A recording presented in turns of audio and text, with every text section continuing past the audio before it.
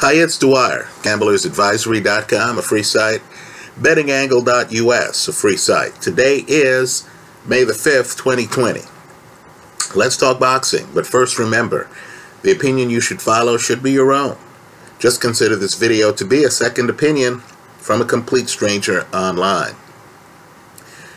Now, one of the best reigns in recent history, in any weight class in boxing, was Mike Tyson's reign as heavyweight champ before the Buster Douglas debacle. Right? Tyson cleans up the era. Understand, Michael Spinks fights Larry Holmes twice. Spinks, one of history's underappreciated fighters. Understand, this was a light heavyweight, not a cruiserweight, a light heavyweight, challenging an unbeaten heavyweight champion, several-year heavyweight champion, who was on the verge of history. This would be like Bivol challenging Anthony Joshua or Tyson Fury, right? And understand, Michael Spinks beats Larry Holmes officially twice. Now, I agree, this is one of those gray areas in boxing. There are those who believe Holmes wins both matches. Certainly, he wins the first one. Let me raise my hand. I'm among those. But understand what Mike Tyson did. Tyson beats both men. Right? He beats both men. He also beats other champions. When Tyson came along, you thought there was a paradigm shift. Right? Tyson does it without a lot of jabs. He'd slip your punches. He would come inside. Back then, we had a bias. We hadn't seen a great small heavyweight who was champion since Joe Frazier. Right? So Foreman beats Frazier. Then we go through the 1970s. Right? Foreman, big man, Ali, big man, Larry Holmes, big man. Right? That's the way it was. Then along comes Tyson. Everyone was talking about Tyson. Everyone. Tyson was popular. Tyson was also young. Right? He was the youngest champion at that time. And so, understand, Tyson has a very dear place in my heart. Right? Now, all of that said, I just want people to understand that I know there's a buzz right now, and it's a big buzz, about Mike Tyson in a recent workout, showing fast hands, looking explosive. Right? You can imagine that buzz is particularly loud right now, because hand speed has been a little bit devalued in the heavyweight division. Right? Tyson's hands right now look faster than Anthony Joshua's hands. They look faster than Deontay Wilder's hands. Not only that, but we know Tyson Fury has a problem with quick-handed smaller guys, having been dropped by the fighter he contends gave him the toughest fight of his career, Steve Cunningham. Right? So, as you can imagine, people want to believe that a guy with a gray beard, a guy in his 50s, right, might be able to make a comeback, might be able to beat some of these bigger guys. Let me just say this, though, and I'm going to have to throw cold water on it. Right? Hand speed's only part of boxing. Offense is only part of boxing. The fighters who succeed at a later age in boxing are the guys who actually have boxing skills, in my opinion, that don't depend as much on reflexes. So let me name two guys who I thought aged beautifully in the sport. George Foreman, right? Foreman wasn't quick-handed, but what Foreman was defensively savvy. He'd come in like this, right? Foreman would lean on you. Foreman covered up. He didn't need the reflexes of a 21-year-old to be successful. Another guy was Floyd Mayweather, right? Mayweather had his head behind his shoulder. Mayweather would lean. Mayweather was interesting. He'd have body parts between you and parts of his body. So to get to his body, throwing your right hand, you had to deal with his entire arm, right? You had to somehow find a way to get around his bicep. So just the form, even as Mayweather's reflexes dimmed, just the form would protect Floyd, right? The know-how that comes with experience, the stuff that made him what we call a cagey veteran, was able to carry him in later fights, right? Mayweather used to be a freak athlete, but the key is from day one, Floyd Mayweather focused on defense, didn't he? Right? Even when he was the freak athlete fighting Genaro Hernandez, even when he had the cat-quick reflexes, Mayweather was always about defense. Right? George Foreman always had a great jab. Always knew how to slow you down, didn't he? Throwing that jab. Foreman, a big puncher, didn't need to have rough and tumble fights. He could soften you up before he finished you. He could keep you on the outside. Those are the guys that age well. Right? Vladimir Klitschko. Older Vladimir Klitschko, the one with Emanuel Stewart. Great jab. Kept you outside. Vlad would lean. Right? He's throwing the jab and he would lean.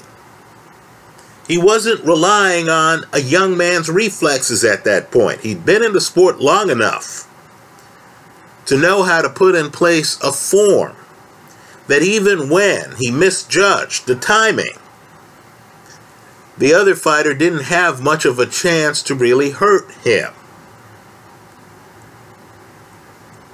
Now, Mike Tyson's different. Mike Tyson, as Emanuel Stewart himself said when he was alive, fought a young man's game. Right? Tyson would slip your jab. In other words, the punches are coming. Mike didn't necessarily have his hands up above his head, right? He has his hands here.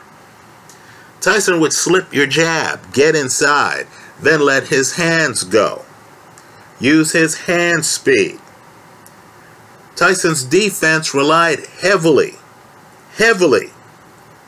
on reflexes. Now you saw the reflexes starting to dim when he fought Buster Douglas. One of the keys to that legendary fight is the effectiveness of Buster Douglas's jab. Tyson has a very hard time slipping it. Gets hit so much in the face that his eye swells up in that fight. Well, let's overlook his 2 losses to Evander Holyfield. Let's overlook his loss to Lennox Lewis. Understand, Tyson at the end was losing to average fighters, right? Average fighters, and was getting hit a lot in those matches.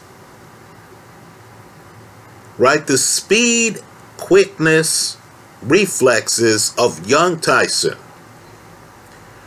were long gone by the end of Mike Tyson's career. Now, this is professional sports. Understand, only the best of the best are able to compete on a world-class level. Mike Tyson's level of fitness in his close to mid-50s might be the kind that can impress people at the local gym. Right? I have no doubt that, if Tyson shows up at a regular boxing gym and he's fighting club fighters, Mike Tyson probably is too athletic and fast and savvy for them, has too much experience for them, can live off his reflexes and can destroy most of them. right? But at a world-class level, right? I just don't see how Mike Tyson would be able to deal with, let's say, the jab of an Anthony Joshua. Right? I'll agree, if Tyson gets inside, punching power is the last to go, even though at this point he's in his 50s, right? Even the people who believe punching power is the last to go have to wonder about Tyson's punching power in his mid-50s. But the point is, Anthony Joshua could, in my opinion, throw jabs on Mike.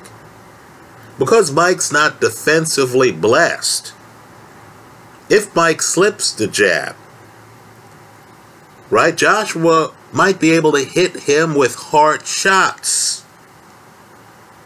Understand, too, their fights, the Bone Crusher Smith fight, where a guy who knew how to clinch just clinched Tyson every time he collapsed the pocket. That blueprint's out there. Now, I'm not saying that Joshua is where he'll be in a few years. Joshua's still learning certain things, right? But let's just say Joshua has a series of tapes that he could look at. The Lennox Lewis tape, the Buster Douglas tape, the Bone Crusher Smith tape, right, where he could figure out how to do certain things to slow down Mike Tyson. Right? Tyson Fury, one of the secrets to his game is the fact that Fury's actually a great inside fighter. Tyson slips the jab, comes inside on Tyson Fury. You know what? Tyson Fury can hold his own against Mike Tyson on the inside.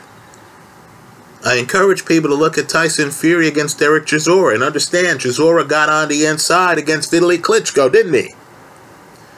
Chisora almost beat David Haye, had Haye exhausted by the 5th round of that fight. Of course, punching power is a beautiful thing. Haye was a gifted puncher. We remember the knockout, right? But understand, Chisora is a guy who really forces an opponent to fight. He tried doing that with Tyson Fury. He came inside. Tyson Fury was the better fighter inside. What happens if Tyson Fury is able to move away from Mike Tyson, pop him with a bunch of jabs, treat him like a 53-year-old who's trying to get back in the game? Then let's say Tyson slips inside, right? That's the Mike Tyson. Let's say Mike Tyson slips inside on Tyson Fury, right? Tyson Fury is the kind of guy who can tie him up. He's the kind of guy who could shorten his punches and start to work Mike Tyson. Let me say this too, and you see this if you play basketball at the park. You know, the first few points of the game, hey, guys in their mid-50s, let me raise my hand, can hang. We can hang. Right? Whoa. Suddenly the lungs start to go when you're in the middle of a game. Right? Mike Tyson might look great in round 1, round 2, round 3. I'm just telling you, 53-year-olds in round 7, 8, and 9 might look like Bernard Hopkins looked at the end. You remember the fight where he gets knocked out of the ring? Right? I believe it's his last fight. Right? That's the problem with old age. You know, you look great early, the stamina's not there. If you don't have the form that a George Foreman, a Floyd Mayweather, a Vladimir Klitschko had, right, you're going to have problems in fights because your reflexes aren't what they were when you were a young man. When you're a young man, you have a huge margin of error. When you're an older man, the reflexes aren't there, so you've got to be on it. If you miss the cues and start getting hit, guess what? It's over. I love Mike Tyson. I'm not expecting a world-class comeback. I'm privately hoping Mike is just, you know, working out and stuff like that to remind people who he was. Right? Kind of like this Michael Jordan documentary. I'm hoping Mike's just reminding people who he was and drawing attention to whatever he's doing in business these days. But if I see Mike Tyson get in the ring against a guy with a good jab, Dylan White, for crying out loud. If I see Tyson get in a ring against a guy with a good jab, who's going to keep him outside, right? Who's not going to be afraid of him. Understand, in the 80s, guys looked afraid before the opening bell. Right? Some guys actually were confident before the opening bell, got hit with a few Tyson shots, and then looked afraid. Right? Other guys weren't afraid, tried to look tough. You remember Trevor Burbank getting off the canvas against Mike Tyson without his balance? Looking like he'd been hit by a Mack truck. You remember that fight? Well, now young guys are not going to be afraid. Right? They're not. They're going to view him as a senior citizen. They're going to view him as an opportunity to put an extra shine on their legacy. Right? So I have no doubt Tyson looks great for a 53-year-old. If a fight is announced where Tyson is fighting a guy with a good jab, right? A young guy who can fight inside and who can use length, right? A Tyson Fury, right? If a fight's announced against someone like that, I'll be taking the younger guy, right? I'll privately hope that Tyson wins the fight because that's just a better storyline. But I'll understand that the odds are very stacked against a 53-year-old, even one who looks good in a short workout. That's how I see it. Let me hear from you. I hope you leave your comments in the comment section of this video. Thanks for stopping by.